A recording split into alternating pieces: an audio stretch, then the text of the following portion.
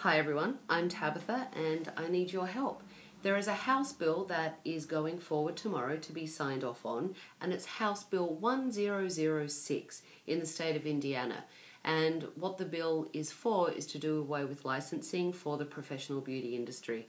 So that means that we don't need a license anymore. Anyone can do any of the services we provide that fall under the professional beauty industry. So that's nail techs, estheticians, hairdressers, barbers.